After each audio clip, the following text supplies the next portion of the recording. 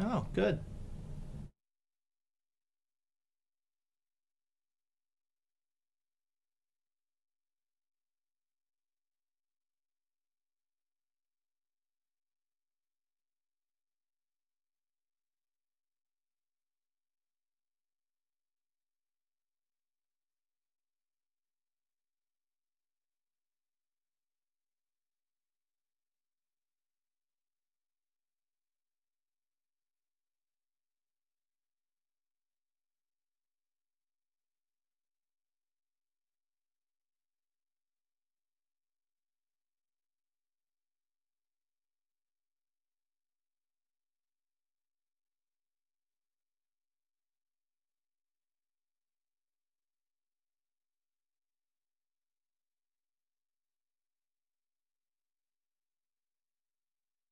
Shocking discovery in Baltimore City Public Schools. A 17-year-old student passes 3 classes in 4 years, but is still ranked near the top half of his class. Project Baltimore's Chris Papps joining us live here on Facebook with what is happening at this West Baltimore high school. A lot of attention on this story. Hi, Chris.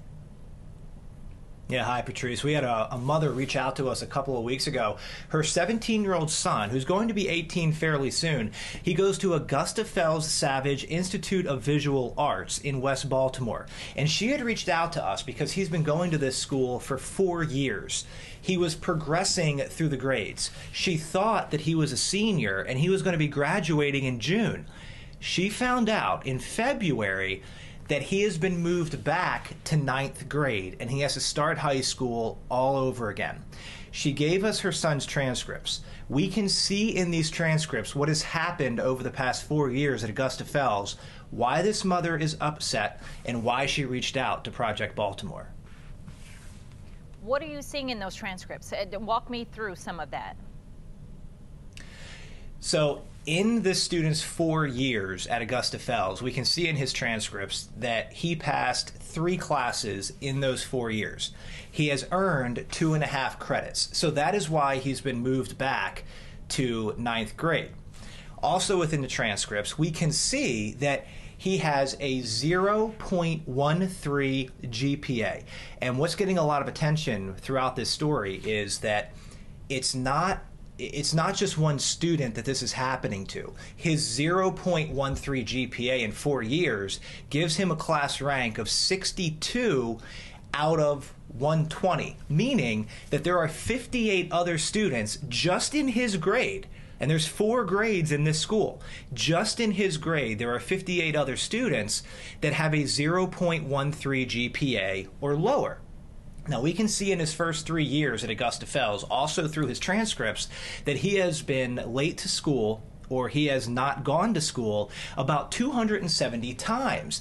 And the mother is saying she didn't know any of this because the school never contacted her. And we can see that too, Patrice, in the transcripts.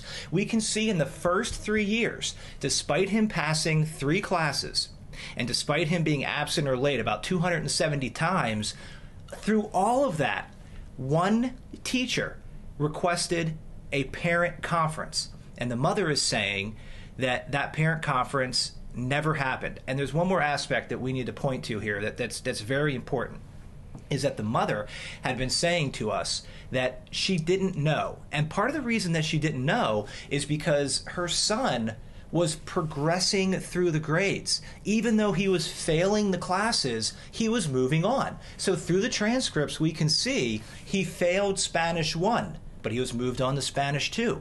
He failed Algebra 1, but he was moved on to Algebra 2.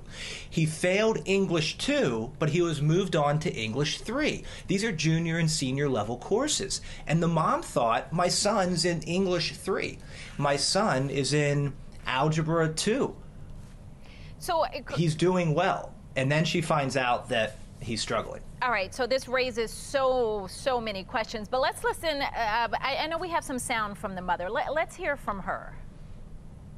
I'm just trying to fight. He like, Mom, what was all this for? What did I do this for? Like, don't he get a chance? Why would he do 3 more years in school? He didn't fail. The school failed him. The school failed at their job. They failed. They failed. That's the problem here. They failed. They failed. He didn't deserve that. He's a good kid. Like, he didn't deserve that. Where is the mentors? Where is the help for him? I hate that this is happening to my child. And obviously, listening to her there, Chris, you can see that she's upset. You can see the pain that she's going through over her son. But there are so many questions and people writing in on Facebook where their story is up. It's gotten 1,000+ comments from people who were moved by the story. But a lot of them are questioning the mom. Okay, let's see. One comment here. It says the city school system, this is comment number 1, the city school system is horribly broken. It needs a complete audit and restructuring. With that said, the parents are not blameless in this. It's a parent's job to know how their child is doing in school. She knew he was failing classes, but let it continue. Unfortunately, it is the kids who are suffering from this just completely broken system. So what is the mom, I know you're saying that the mom said he was progressing in classes, but does she not see report cards? Does she not know her child was missing 200+ days of school? What is she saying about that? And not to pile on her, because obviously she is upset for her child, but just trying to figure it all out. Yeah, fair question. So you have the mother who is a mother of 3, single mom. She has 3 jobs. In a city like Baltimore, parents like her are depending on the school system to educate their kids because they're trying really hard. They have multiple jobs. And what is she saying is, you should have contacted me 3.5 years ago when my son was a freshman missing all of this school. You should have contacted me 3.5 years ago when he was failing all of his classes. If she's not getting contacted, which we know she wasn't, what concern is she going to have to be proactive when she sees that her son is in English 3, when she sees that her son is in Algebra 2, or when he's in Spanish 2? Would she not have seen, though, a report card? She's saying, Chris, that she didn't know. Would she not have seen a report card that said he failed Spanish 1 or Algebra 1 or English 1? Yes, but he was promoted on to the second ones. There is no one place to put this blame. Oh, so absolutely there's three aspects here. So you have the student. The student missed 270 days. He was either absent or late in the first 3 years of school. We were all 17, we were all 16, we were all 15 years old at one time, and I know how I was. Like, I was going to do what I could get away with. Mm-hmm. So if the student isn't going to school, but the student's in English 3, so then you have the mother, and the mother is saying that she thought he was progressing and that he was a senior and he was going to graduate in June, and now he's all of a sudden been moved back to being a freshman. And I think that the dramatic swing here is really it's catching her off guard. It's not like he went from 10th grade to 9th grade. He went from 12th grade to 9th grade. Sure. And then you have the school system. And we interviewed an administrator. Let me jump in here anonymously. Chris, let me jump in before you get into the administrator, because we want to hear that, but we've had so many more people join in on this Facebook. Can you recap just what has happened, and then let's talk about what the administrator says about it. Okay, so we're talking about Augusta Fells Savage Institute of Visual Arts in West Baltimore, where a mother had reached out to us, and she had just learned that her son, who she thought was going to graduate in June and was a senior, has been moved back to being a freshman. And she recently learned that in his 4 years at Augusta Fells, in this high school, which is a traditional high school, that he had only earned 2.5 credits, had a 0.13 GPA.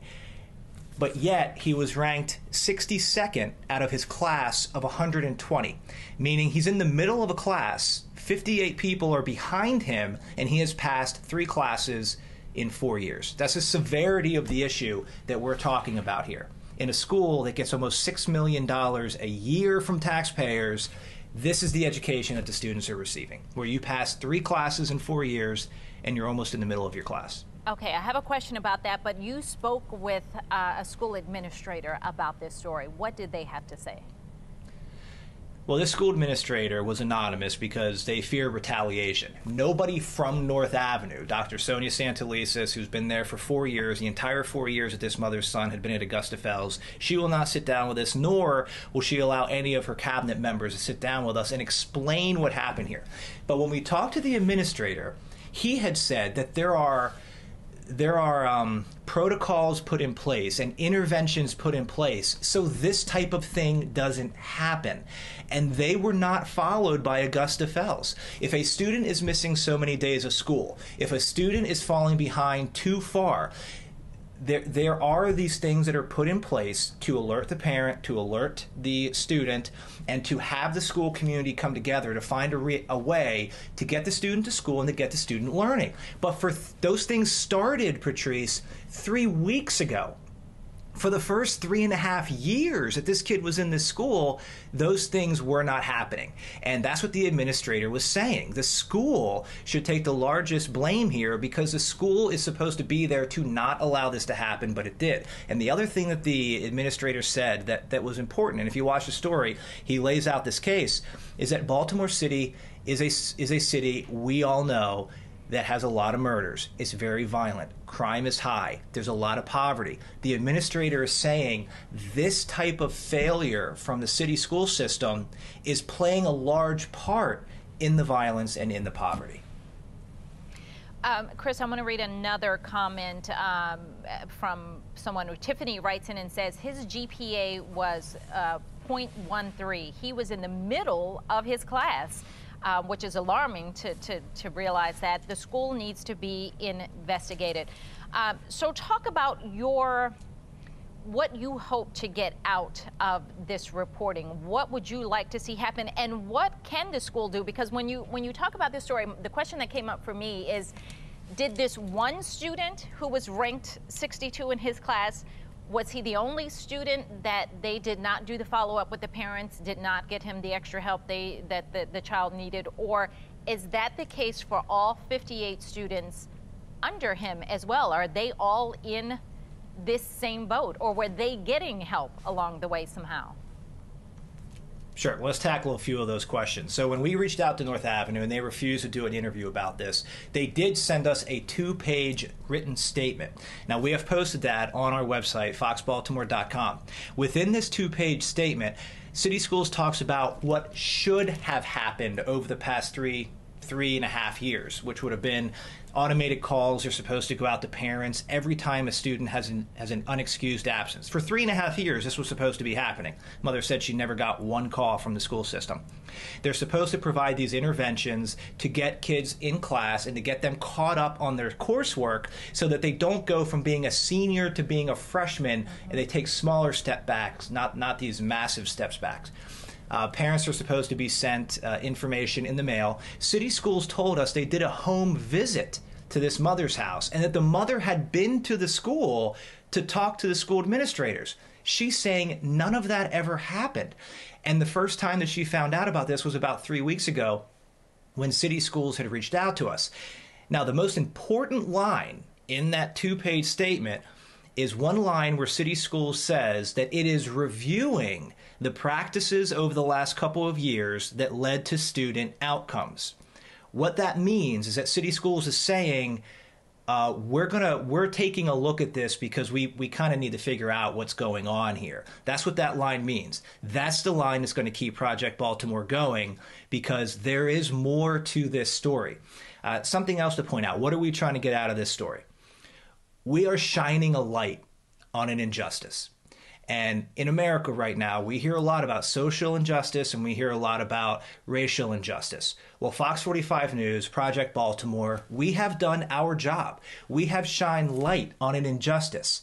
So what is the leadership of Baltimore City? What is the leadership of Maryland? What is the leadership of the school system? Dr. Sonia Santelises, the school board, what are they going to do about it? We pointed to this school where hundreds of kids are failing. What are they going to do about it in in 2021 America, where we're talking about injustices? This is one right here. This is a school that is almost entirely African American, and this is a school that I think we can all agree is failing the students that are walking into that building. And these students are going back now over the next couple of weeks after being home, being virtual learning for the past year. What's going to happen? We're going to be following this, Patrice, and we got a lot more stories that we have lined up about the money that is going to this school, who is getting paid, other educational metrics of this school, the previous leadership of the school. Where are they? We're going to find them. This is a big onion. We have uncovered a big onion, and we're going to be peeling the layers back over the next couple of weeks. All right, Chris, thank you so much. The story is up on our website, foxbaltimore.com, if you'd like to take a look for yourself.